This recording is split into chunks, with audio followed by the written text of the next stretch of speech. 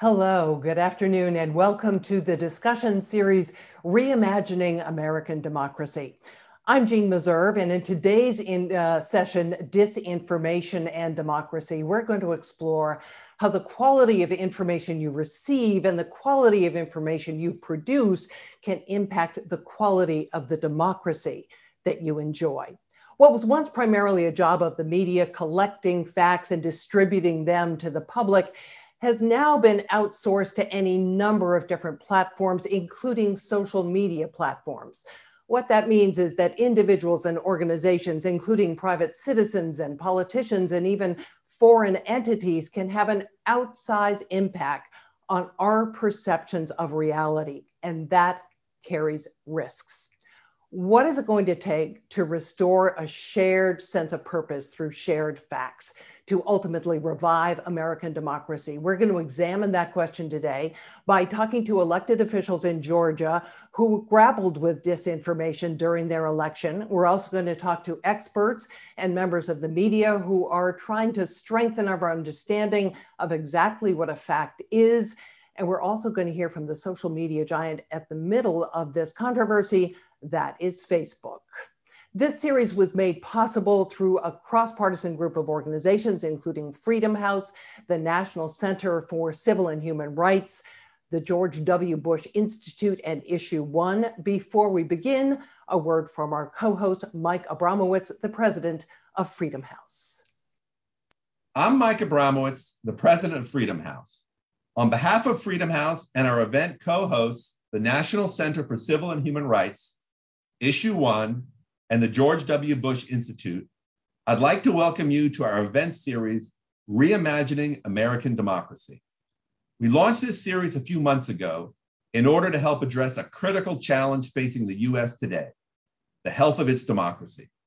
This is our third episode, and today we're looking for solutions to an issue central to the work we do at Freedom House. How do you prevent disinformation from destroying democracy while protecting free speech online? In a digital age, during a global pandemic, at a time when political polarization is at an all-time high, this is no easy task. Our speakers today include politicians, journalists, experts on social media, as well as executives from the social platforms many of us rely on to gather facts and information, and also to make our voices heard. With that in mind, we hope you'll join the conversation today using hashtag Democracy Reimagined. Thank you for being here. I hope you learned something new and enjoy.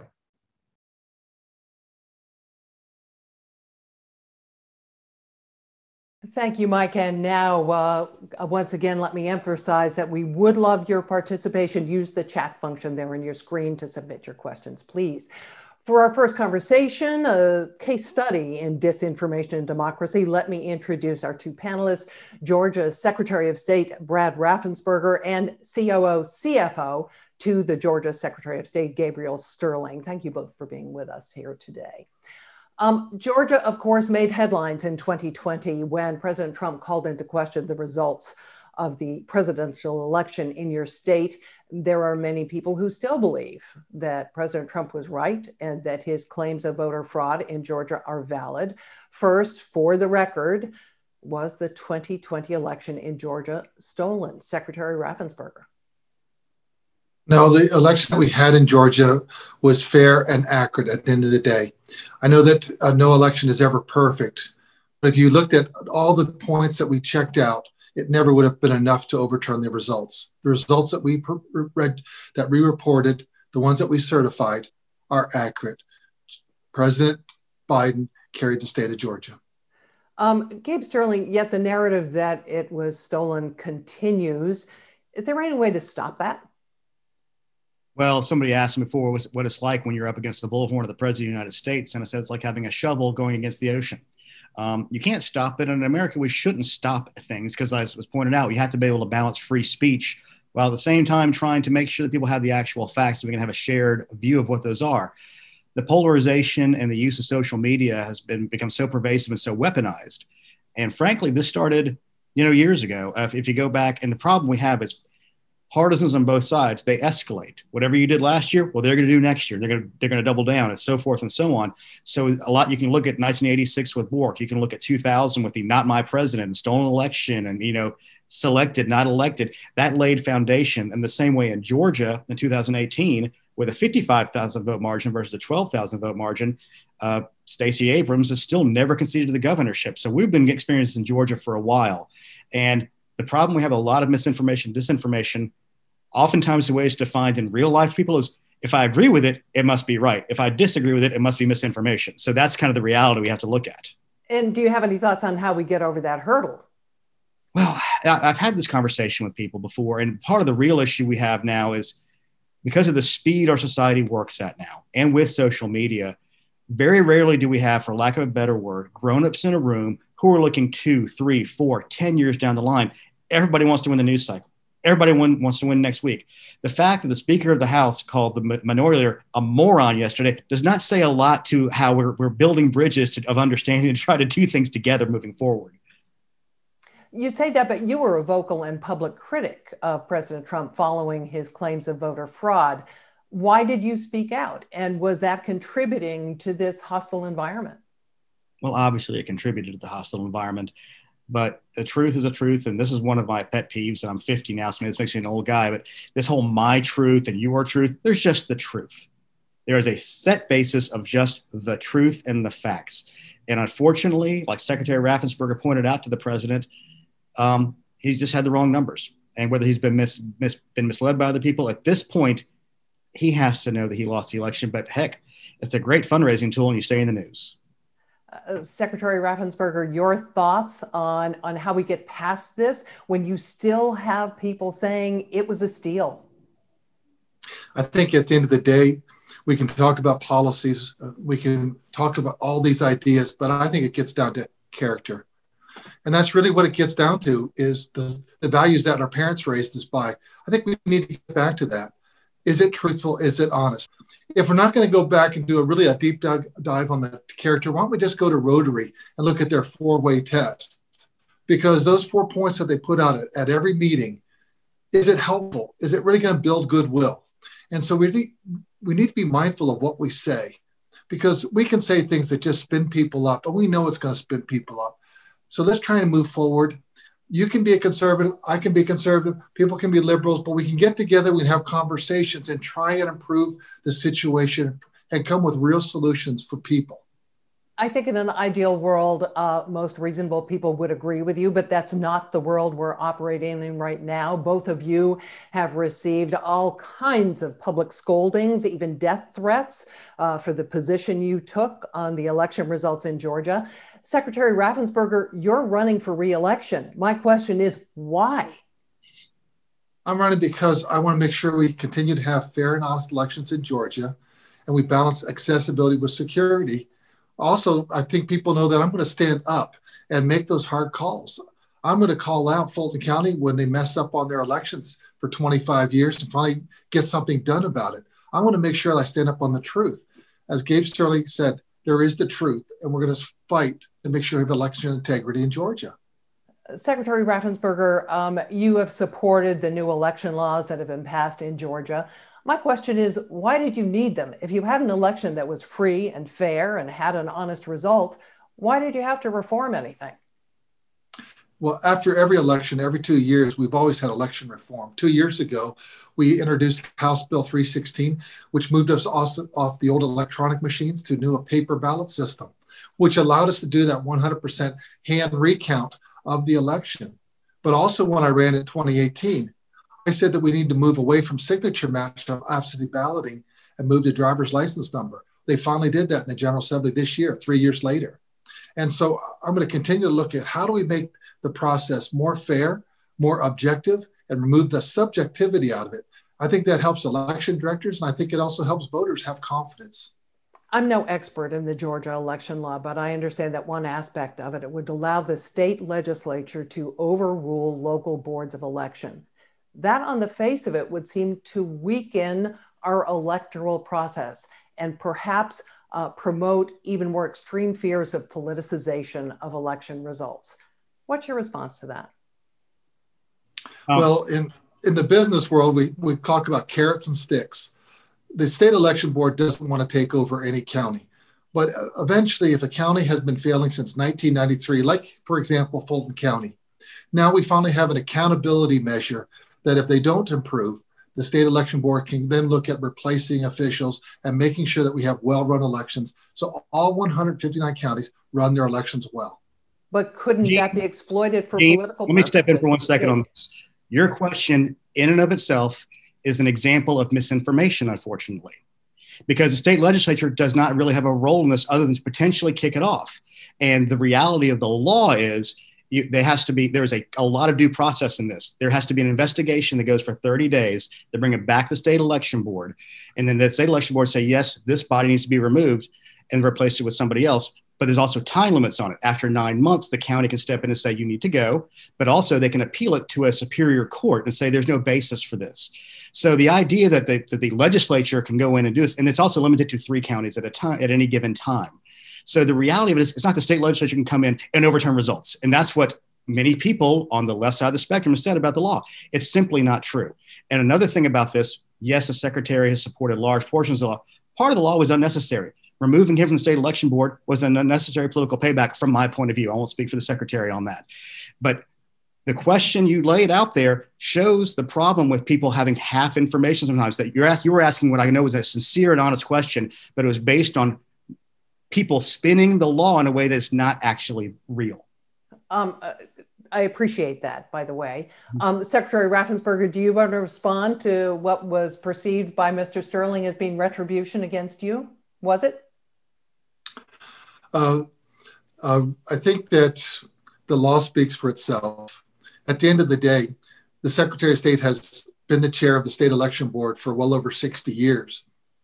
And I called, if I would have had the ability and the power, the lawful power to fix Fulton County, I would have done that. Now you have a state election board that's going to go through the process. First of all, they have to find a chair. So they had that I would be removed, but they never even put in a new chair.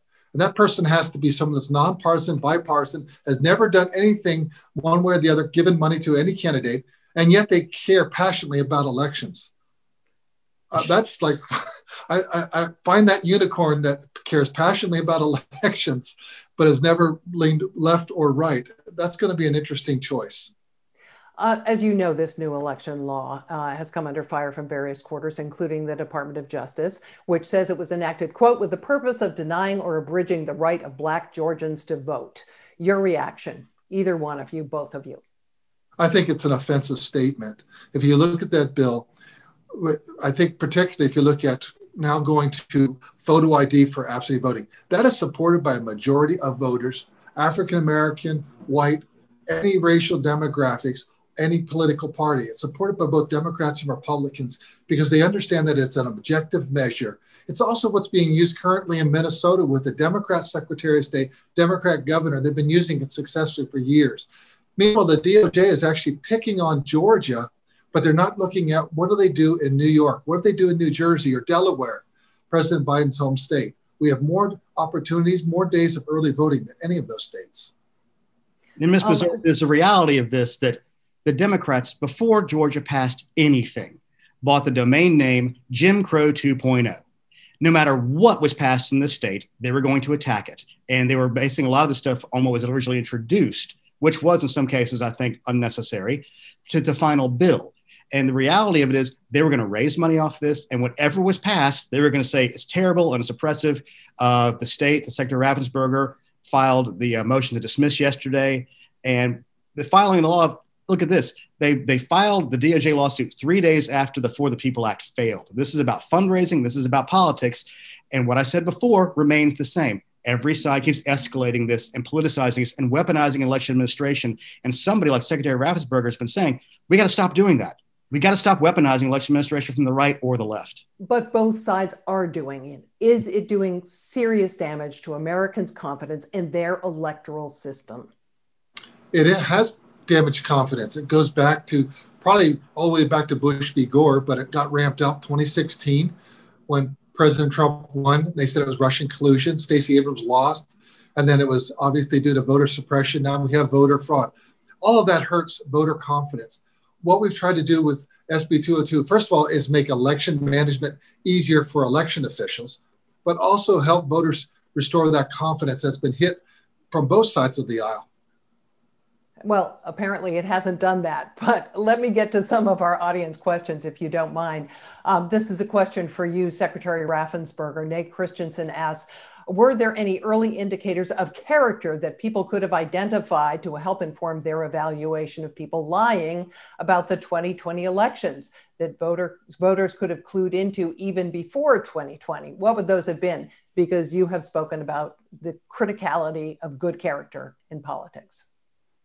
Well, I tend to speak with a calm demeanor, a quiet voice, and I'm very careful in the words that I use. And I think that someone that is elected in high office should always do that. I don't think we need to objectify people. And perhaps that goes to the way I was raised, but also I spent time in the General Assembly. I was there for 2 terms. And I sat next to a Democrat on my left and my right, and we'd have conversations. I didn't probably win them to my way of thinking and them to their way of thinking. At least we had respectful conversations. But I want to make sure that we always have those conversations. But as Gabe said, we don't have a megaphone of 80 million Twitter followers. We just have our small office. And so it's easy to get swamped. Another question from Alexis Gibson, who asks, she would like your perspective as to which media you trust and rely on for truth and facts. Mr. Sterling, well, take that? That's yours, Gabe. Well, here's the fun part. I watch and listen to every side of everything because it helps to shade what people are thinking. I will admit this. I listen to NPR, but I also watch Fox News. I used to watch a lot of Morning Joe, but I got a little too far out there for me a few years back. But I read the Wall Street Journal, the Washington Post, New York Times, but I also I look at blogs. I love National Review. I'm all over the board. I think that the main thing people have to do, and it's hard to do because our inclination is I want to find people to agree with me because it makes me feel better. You have to train yourself to get away from that idea and understand that the villainizing we've done on all sides and this ramping up, and it wasn't just Donald Trump. We were building up to this point over the last few decades. And like I said, from my point of view, this started around in 1986 with the villainization of Robert Bork, and it just kind of escalated from there over time. And I don't know how you unwind it, but it takes somebody to be mature and not take advantage of things. The problems we have right now is the incentives are there to continue doing the same thing. You want to raise a lot of money? Say something outrageous and put it on YouTube. You want to get a lot of clicks? Say something outrageous and get it out there. I mean, Gateway Pundit has made a bank on the Secretary and I themselves. So the two of you have been in the eye of the firestorm of disinformation and misinformation. Any thoughts on how we stop this? Well, I think eventually, all these things play themselves out. And eventually, I think people are going to find that being angry and bitter isn't a selling combination anymore because people are going to start tuning it out and moving on with their life. There's no sign of that happening, though. I disagree with that. I think bit by bit. Yeah, I think bit by bit, people are looking for alternatives, or they're just plugging out and doing other things, getting on with their life. Decide they're going to take up walking, hiking, whatever they want to do, but they're going to do more productive things. And I think that's a good thing. I think also, as Gabe said, listening to plenty of sources. My dad always said, you can't believe everything you read. And I think people need to, look at different things that are how they're said, where they're said. But I think when people are angry and bitter all the time, I think being weaned on a pickle isn't an attractive way to grow a party and to really grow and win elections. Mr. Sterling, last word from you. The main thing I was going to say was I have consistent faith in the American people to get through these kind of situations. We've been through people like this is the worst time ever. I think the Civil War was pretty bad. I think we had massive bombings in the late 60s, early 70s. That was pretty terrible too. What I have faith in is the fact we have a generation of young people now who have been raised with the internet, who are much more jaundiced about what they look at and understand and accept as reality than people who are in their, like my age, 50s, 60s, going up. I hate saying my age, 50s, 60s, but I'm there now. So they are much more inclined to believe the things that are well produced and well seen. Younger folks are a lot more discerning And that's not to be ageist or anything. It's just the reality I've seen about who is accepting these kind of things. And we have to leave it there. Thank you to both Secretary Raffensperger and Gabriel Sterling, both of you from the state of Georgia. Appreciate your being here. Thank you, Jeanne. Thanks, Jeanne. And we'll be back in just a moment with our second panel.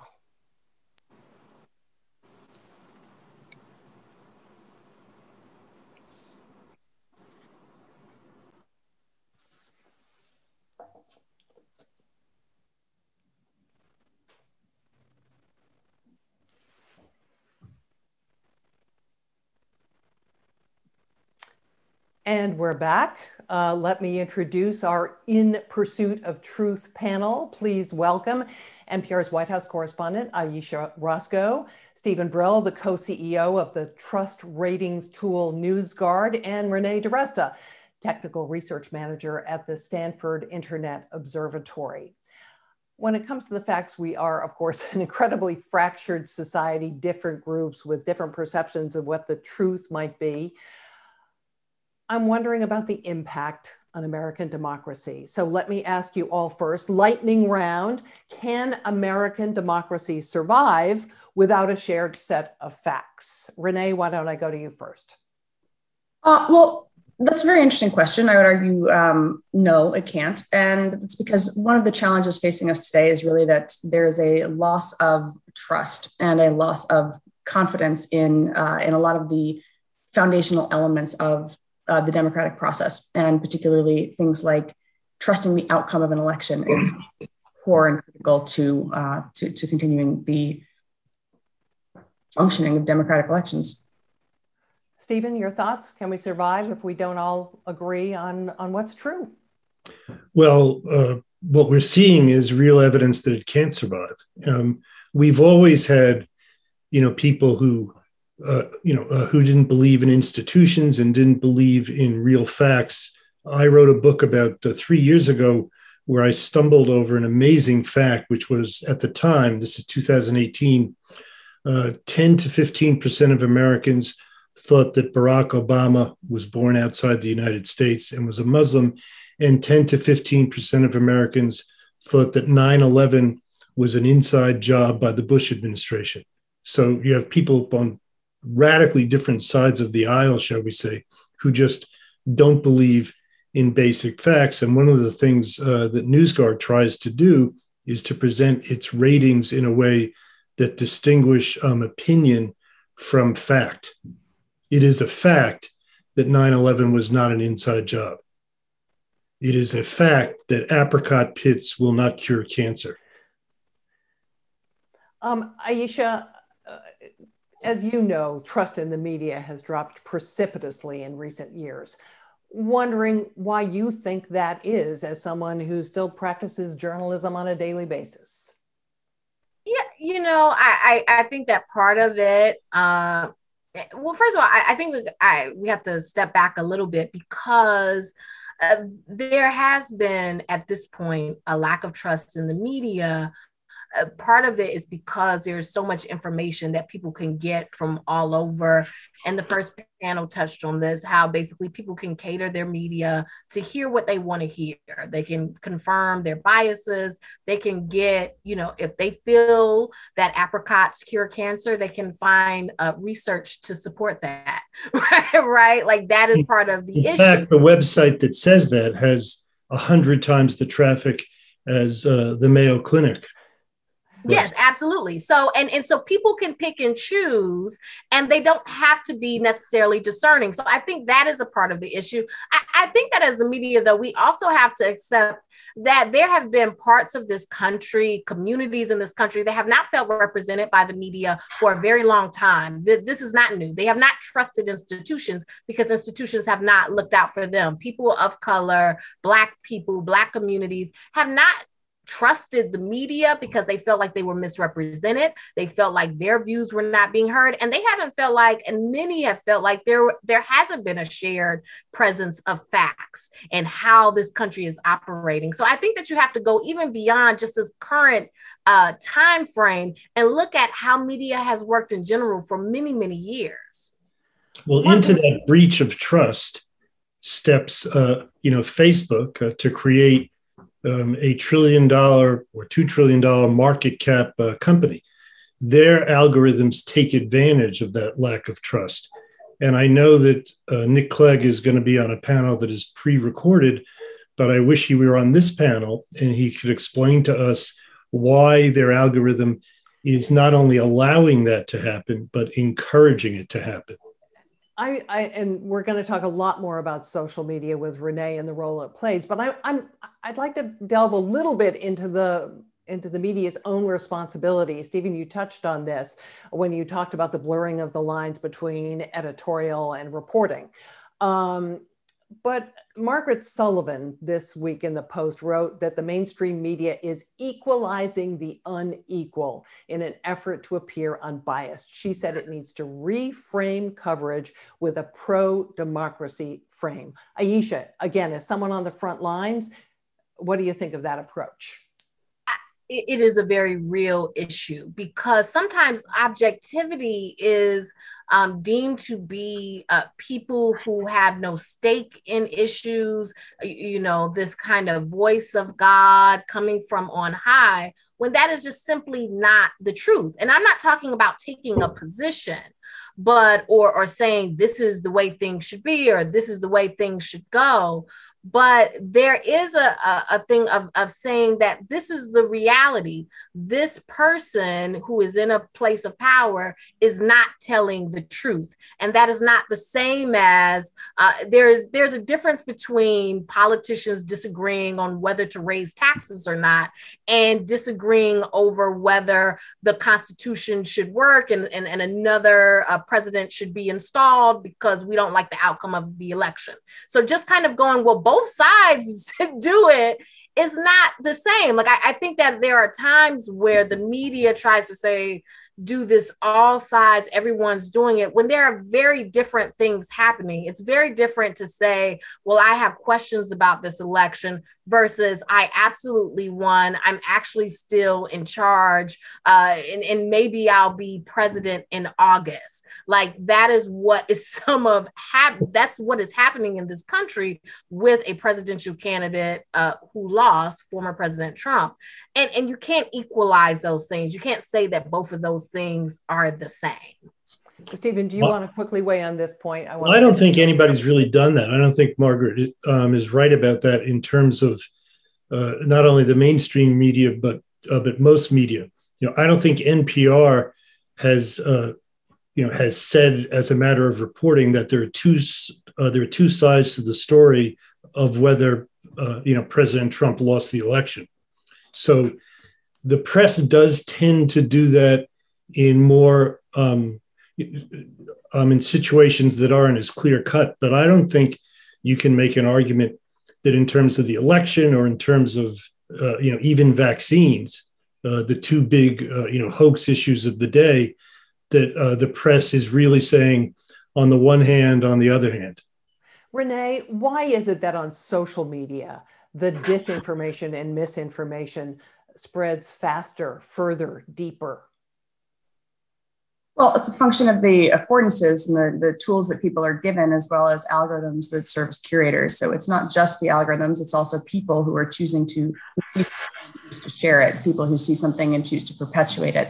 We're in an environment where there's just sort of these perpetually online factions that are fighting for the ability to define reality, fighting to amplify to kind of bolster their influencers, amplify the points of view that they find most believable or most favorable. And so they will sit there and will continue to tweet out and post the content that kind of, aligns with their beliefs. And it's much more of a, I think, kind of like a cluster of like federated bespoke realities at this point. Depending on which one you occupy, there's a different version of the truth. And that's one of the real challenges. So it's not that information is really evenly distributed among them. There's very different media types that are and influencers who resonate with and are treated as authority figures within each of those different kind of bespoke realities. And Renee, what do you think the responsibility is of the social media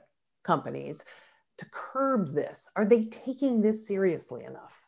Well, they are taking it seriously. I mean, it just took them, about 7 years to take it seriously. And that's part of the problem, because one of the things that social media is responsible for is the foundational structure of those realities, and the fact that they were actively pushing people into those groups and actively recommending those groups for a period of many, many years. In fact, they knew about this. It was internally fairly well documented that their recommendation engines in particular were routing people into communities that were not necessarily, the kinds of places that most people would consider to be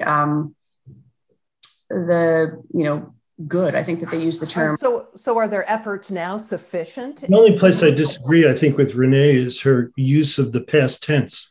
They are still recommending, anti-vax sites right now. I mean, we just did a report a couple of days ago where we demonstrated that if you look at one piece of anti-vax misinformation, they will quickly recommend all kinds of other, groups that have the same stuff.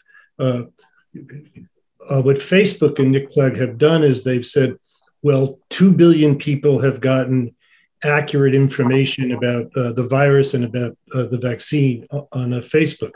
So that means they have the data. What they haven't said, and what I hope he says maybe in the interview that's coming up, is how many people, according to their data, which they have, how many people have seen anti-vax information. Audrey Tang, who's Taiwan's digital minister, I interviewed her a couple of months ago. She talked about her country's all hands on deck approach to social media. One of the things she talked about was that in the government ministries, there are these sort of strike teams that when they see a piece of disinformation, they immediately counter it. And sometimes they use humor to do that. But she says, if the disinformation is out there for more than 6 hours, it's too late. Is that, Renee, a realistic approach for a country like the United States? Well, the answer is kind of, it depends. So she's right in that the longer something is out there, then more people are going to see it, and then more opportunity it has to go viral. And so that's definitely a component. It's very hard to correct someone or to change opinions or perception after the fact. So that need to detect early is key. But one of the things that we see in countries in which there is, in which government responses are effective, is there's a high degree of trust in government. And so Sweden, for example, has some really excellent work that they've done on, helping their citizens recognize propaganda and particularly disinformation campaigns. Estonia is another place where we've seen some really strong efforts. Taiwan has, their government does a lot of very proactive work, recognizing that there's kind of an information threat targeting their citizenry and helping them understand where they're vulnerable on that front. The challenge in the U.S. is who has the moral authority to serve as the corrector, and that's the unfortunate morass that we find ourselves in now, which is, as I mentioned, depending on which segment of the population you live in, you're trusting very different media. And for a very long amount of time now, there's been very coordinated efforts on the part of certain media properties to erode confidence, even in the ability of an outside entity to fact check. The fact checkers are biased. The government is biased. This representative is biased. That representative is biased. You can't trust X, Y, and Z. And it creates the perception that it's too hard to know who to trust. And so the only person you can trust is that influencer or that media property that's telling you all of this. And so one of the key challenges is it's very hard to tell someone, no, this information is not true. This is not the facts, as the prior panel on election integrity or on election results was articulating. This is exactly the challenge we face, which is when you trust Newsmax and Newsmax is telling you something, it's telling you what you want to hear. You see people who are not going to be receptive to any fact check of Newsmax's content, whether that's government, media, or any other party at this point. The other challenge is we don't really want the government. Would you explain to us what NewsGuard does and how you're trying to address the issue? Sure. We're built on the notion that we don't want the government to tell us what we should read or what we should believe. What NewsGuard does is it uses journalists who are trained as journalists to read and rate the overall reliability and trustworthiness of what are now all the websites in the United States responsible for 97% of all engagement. And we use 9 specific standards of journalism practice. We publish a nutrition label with each rating that explains in great detail exactly why we rated the site the way we did. We always call the site for comment if we're going to say anything negative about them, and we include their comments. More than 900 sites have now changed something about their practice in order to get a higher rating from NewsGuard. But at its core, what we depend on is giving people transparent information about the reliability of the source. And that results in the ability to pre-bunk a hoax. I'll give you one example very quickly. Before January 2020, there were lots of websites that were saying that 5G causes cancer. In January 2020, guess where they pivoted? They pivoted to 5G causes COVID-19. Before they published their first article, they already had our red rating with the explanation that they're publishing hoaxes about the effects of 5G. So we had pre-bunked what they were saying about the virus. And that's a process that again depends on total transparency, total accountability, and depends on people reading the ratings, looking at the icons, and then deciding for themselves whether they want to believe this or whether, because of the way we've rated the site, they should probably take it for a grain of salt. If that site has said that 5G causes cancer, maybe they shouldn't believe that they're now saying that 5G causes the virus.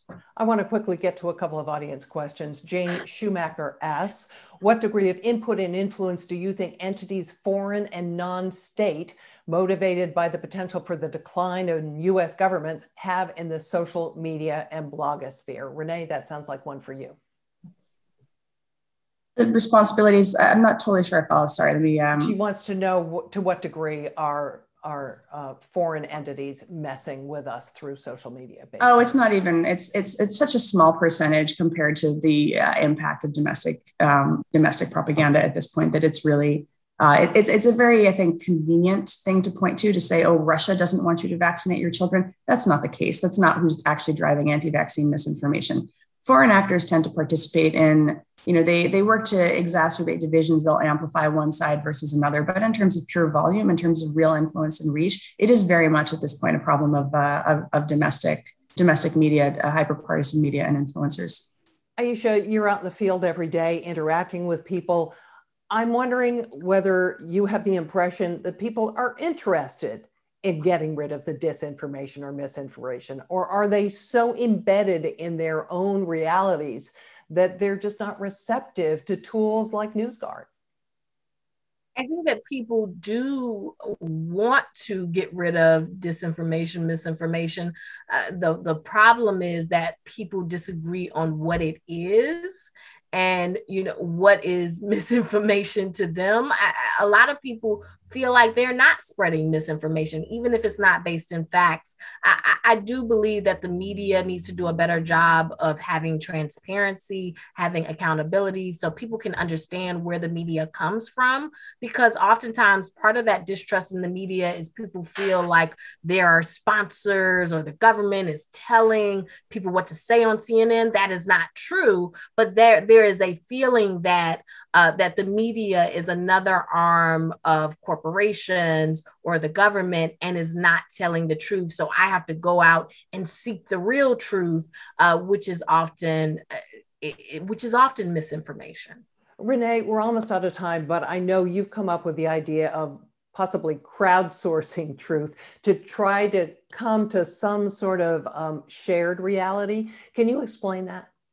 Well, it wasn't so much crowdsourcing truth. It's that as people are trying to make sense of developing, breaking situations, one of the things that we see is they're constantly looking to social media, kind of checking their feeds to try to find the latest information.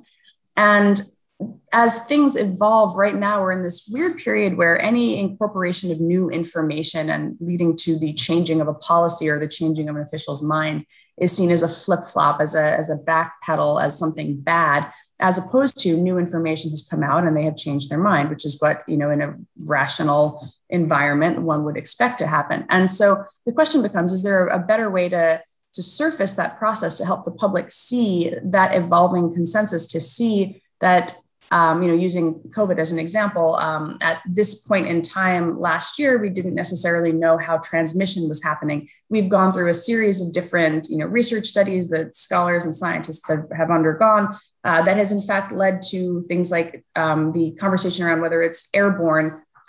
Findings and opinions from early 2020 are distinctly different from findings and opinions in July 2021. Is there a way to present that information, to use kind of almost like a Wikipedia model where there is a kind of a version history and a contributor record so that people can see how these different types of arguments, how these different types of facets of information have developed over time? And unfortunately, we have to leave this conversation there. I want to thank Stephen Brill and Ayesha Rascoe and Renee Diresta all for joining us here today. For our final interview, we interviewed Nick Clegg of Facebook on Monday. That interview is coming up in just a moment.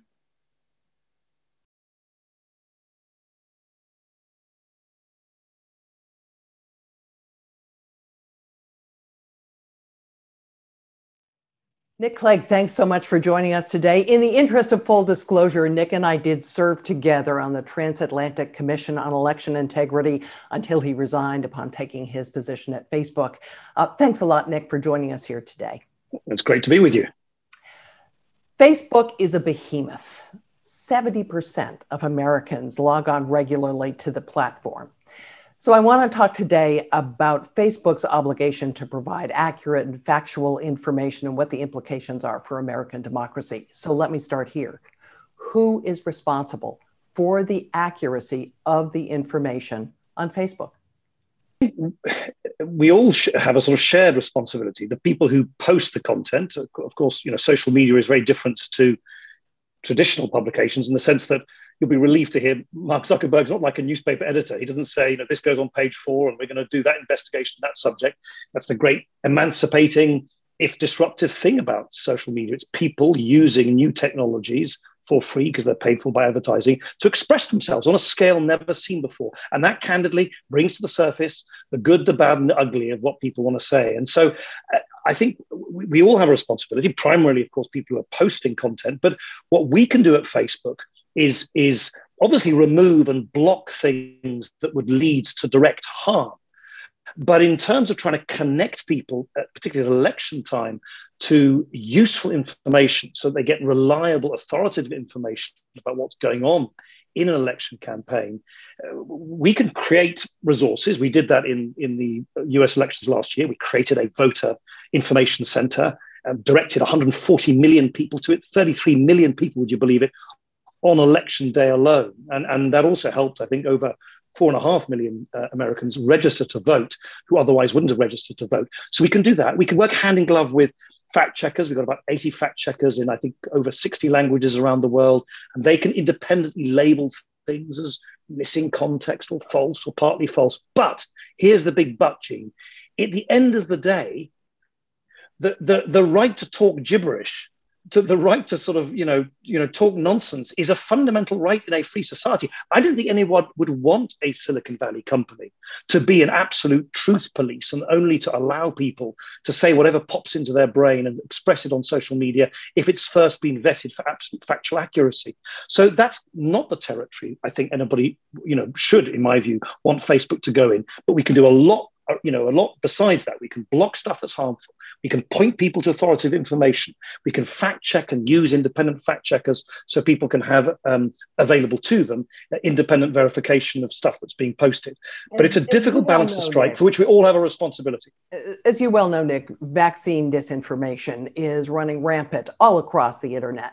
And there have been some who have suggested that Section 230, which has shielded platforms like yourself from any liability for posting inaccurate and wild content, should be reformed in some way. What's your reaction to that? Yeah, I think it should be reformed. It's 25 years old. It's not surprising that it's starting to sort of show its age. So what should the new Section 230 look like?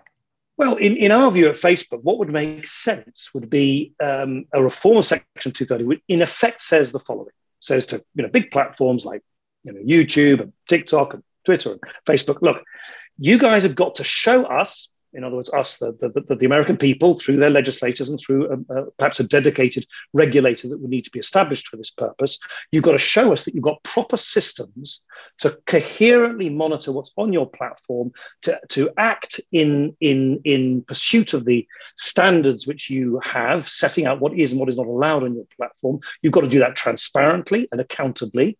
And if you don't do that properly, then the immunity, or the immunity from liability, the content liability that you enjoy under Section 230 could be taken away from you. In other words, to make that immunity from content liability conditional on having the standards, the processes and systems in place to properly moderate content on our platforms. I think that would strike the right balance between putting the responsibility on the platforms to have the systems in place without getting into what I think would be very, very perilous territory, which is having legislators sort of line by line deciding what kind of adjective, adverb and content they individually like. No one wants that. So that's a long-term strategy. But in the short term, President Biden has said that Facebook is killing people because of vaccine disinformation. What are you going to do?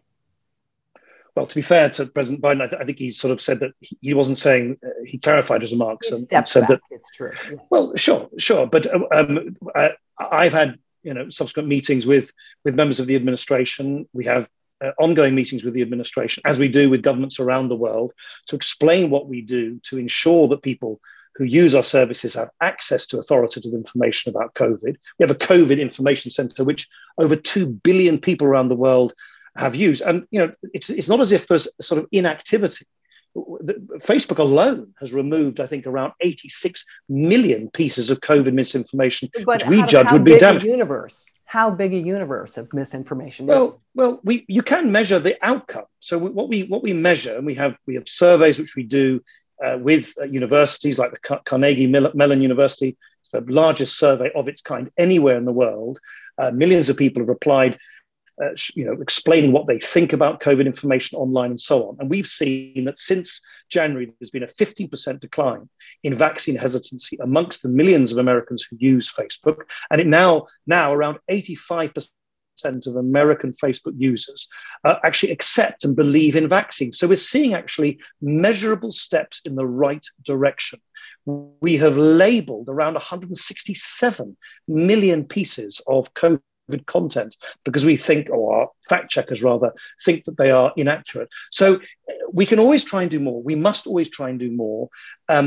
We cannot eliminate people's right in a free society to express reservations about how the pandemic has been conducted, not least, by the way, because scientific consensus changes. You'll remember, for instance, Facebook used to remove claims that COVID was human-made. Then the scientific consensus shifted and said, well, maybe it is. And then if we had to shift with that. So, it isn't a static line, and we constantly consult with experts and scientists to try and draw the line in the right place. So a couple of points. One, I don't think it's possible to draw a clear connection between what people are reading on Facebook and their vaccine hesitancy. But beyond that, there are critics who say that you're doing this in a very piecemeal fashion, that you still haven't found a systematic way to stop disinformation, whether it's about vaccines or politics or something else. Well, I accept, Jeanne, this will always be a contested place. Because one person's offensive speech or speech which they think shouldn't be allowed is another person's right to free expression. And we are an American company based and rooted in American values, rooted in the First Amendment tradition in the United States, which doesn't believe that there is, everything goes. It's not a free-for-all. So we do remove, which is our ultimate sanction, millions and millions of pieces of content, which we think would lead to direct real-world harm. But we also want to give people real latitude to express their opinions, even if those opinions are not always completely accurate, or even if they might cause offense to others. We cannot cleanse the internet, and I think no one would want us to pasteurize the content, because I'll tell you why, not least in the United States, there is such a vigorous and polarized debate about what speech is and is not allowed. And we are trying to represent, or we're trying to serve the whole country. And at the moment, in the United States, as you know, we have the left saying that we don't take down enough content and the right saying we take down too much. I don't believe the right and the left are ever going to agree on this. In the meantime, we try and do the right thing, and we try and be as transparent and consistent in the rules that we apply and the rules that we set out very openly for everybody to be able to look at and examine themselves. So you did deplatform your oversight board, deplatformed the former president, Donald Trump. Did you go too far? Well, we acted in accordance with what an independent body told us was in our rights to do. And the Oversight Board, which is the first of its kind, no other tech companies established. This is an independent panel of highly authoritative people from around the world, from the right, from the left, from all wings of the political spectrum. They looked at it and they said the gravity of what happened at the time of the insurrection on the Capitol on January the 6th and the content that the then President Trump issued in a way which clearly they felt incited people who were involved in the violence and the disruption on that day. They felt that was of such a great gravity that we were in our rights to say that he no longer had the right to post content on Facebook. But I should be clear, other platforms have removed him permanently. We have said, no, we're not imposing a permanent ban. We're imposing what we think is a proportionate time-bound suspension of 2 years. And we believe that is in line with the guidance that were given by this independent oversight board. So I'm curious as to what effect it's had. Have you seen a reduction in the flow of political disinformation since he's been deplatformed, or have you seen a decline in the number of Facebook users? I think what we've generally seen, because we're no longer in the throes of an immediate electoral cycle, is the sort of sheer intensity of the heat and fury that you saw up to the election in November last year, and then, of course, continuing right through the elections in some of the particular states, and then, of course, the events in early January. I think there's been a reduction in the temperature generally. If you look at readership of newspapers, for instance, they've in some cases they've plummeted because political sort of interest has waned. I tell you what, we have heard, because he's deplatformed. Well, I think it may be. I think it's partly also to do with, and I certainly remember this in my own 20 years in politics. Politics goes in cycles, and there will be another peak, no doubt, at the midterm elections next year. I'll tell you what we have heard, Jeanne. I can share this with you. We did get very, very clear and loud feedback from users, and not just in the US, interestingly, but around the world. During particularly the latter months of last year, and it's been continuing since then, that many, many Facebook users don't like to have that much political content in their newsfeed. Now, one of the things that is often misunderstood is there's an assumption, particularly amongst, dare I say it, the sort of coastal elites that talk and write about politics in the United States, that social media is completely full, brimming to the full with political content. In fact, political and so-called civic content only constitutes about 6% of the total content on Facebook. Most of the content on Facebook is, babies, bar mitzvahs, barbecues. It's everyday, innocent, playful stuff. It's small businesses trying to make a living. And what we've definitely heard from many of our users is that that's why they cherish social media, not for people to start shouting to each other about politics. And that's a clear signal we've heard from users. And we're clearly now considering how we should be responsive to that message from our users. So I'm curious about a couple of things. There are people who study the issue of disinformation who say that Facebook itself hasn't studied it closely enough, that you don't understand yet exactly how it is that it spreads so far and so fast. Valid criticism? I think valid in the sense that more research can always be done. Invalid criticism in the sense that if it suggests that somehow we're not being active on this front, I think that is actually, any reasonable person would say it's unfair. For instance, we have entered into Facebook an unprecedented cooperation with more than a dozen researchers looking into how Facebook was used by voters in the run-up to the US elections. We've provided them with unprecedented data sets that have never been shared with researchers before. They've recently clarified that they hope to be publishing the fruits of their research independently of Facebook from, I think, in the first half of next year. So, of course, there's more to learn. There's always more research to be done. In fact, quite a lot of the independent research that's been done about the relationship, for instance, between social media and polarization, actually, if anything, shows quite different conclusions to what you might think. Stanford, for instance, last year looked at in depth at trends in 9 countries over 40 years and found that in many countries, polarization was either on the rise before Facebook even existed, and in others, it's been decreasing, while the use of Facebook has been increasing. So the idea that there is always a causal link between social media and polarization is not true. And in fact, some other studies, credible studies, have shown that in the United States, polarization has increased the most amongst the demographic groups that are least likely to use the internet.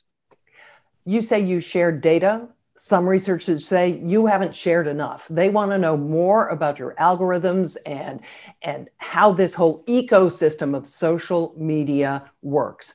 Will you open more information up for an independent audit that will explore how you work? Well, as I say, we've gone further than that already. So we've already committed to providing unprecedented data sets to independent researchers.